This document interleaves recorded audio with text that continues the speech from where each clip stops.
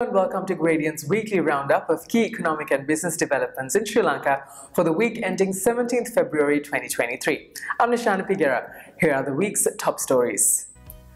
IMF Debt Roundtable on Friday. Sri Lanka to improve trade and cooperation with Thailand and Bangladesh. Electricity tariffs raised by 66%. Postal voting called off. In our main story this week, on Friday, the International Monetary Fund is meeting creditors of Sri Lanka, Ghana and other debt-troubled nations. The discussions will focus on addressing issues related to the current debt structuring framework, which in several countries has reached an impasse. While the Paris Club of Creditors and India have approved debt assurances for Sri Lanka, China offered a 2-year moratorium and to discuss more relief.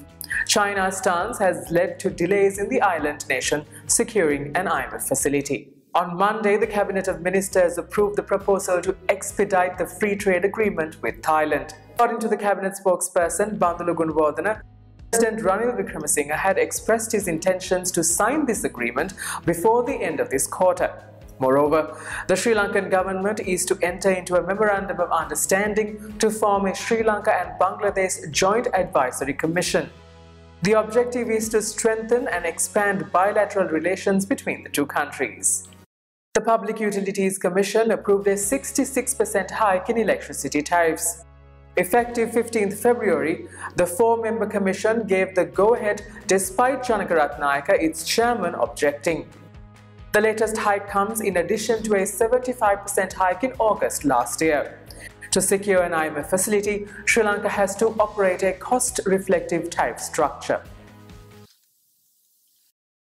According to the Election Commission, the scheduled postal voting for upcoming local government elections is delayed.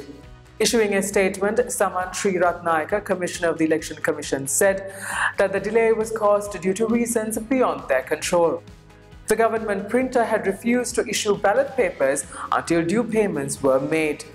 Ballot papers were to be distributed from Thursday, with postal voting taking place from the 22nd to the 24th of February.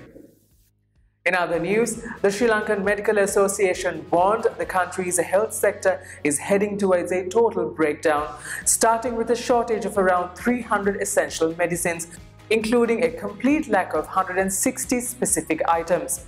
This has resulted in hospitals being forced to conduct only critical life-saving surgeries and delay all other surgeries. Sri Lanka intends to procure such medicines under the $1 billion Indian line of credit. To check off another IMF condition, the Cabinet approved the final draft of a new Central Bank Act. According to Cabinet co-spokesperson and Minister Bandulu Gunawardena, the new legislation will vest more powers to the central bank on monetary policy and will allow it to operate as an autonomous organization.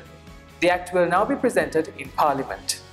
The aircraft dismantling yard is to be set up at the Mattala Rajapaksha International Airport. A senior official at the airport speaking to the Daily Mirror stated that a Boeing 700 series aircraft will be the first aircraft to initiate the dismantling project and that it is awaiting approval from the Central Environmental Authority and the Civil Aviation Authority of Sri Lanka, among others. And now let's take a look at the weekly movement of the All Share Price Index and the S&P SL20 Index at the Colombo Stock Exchange.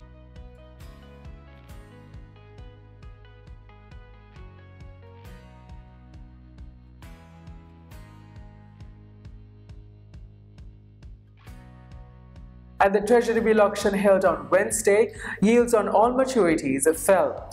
Of the 124 billion rupees worth of bids, about 71 billion rupees were accepted. And here's how the rupee performed against the dollar this week.